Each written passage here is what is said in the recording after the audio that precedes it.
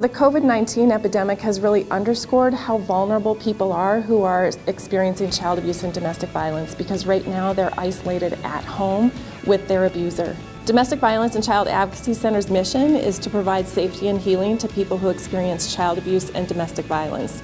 This grant is going to be so critical. We're going to be able to pay additional staff, make sure that our shelter can stay open, and if we don't have room at shelter, that we can be supporting people and getting them into safe places. We will continue to have a need for ongoing support so that we can help folks find safety, find healing, and hold abusers accountable.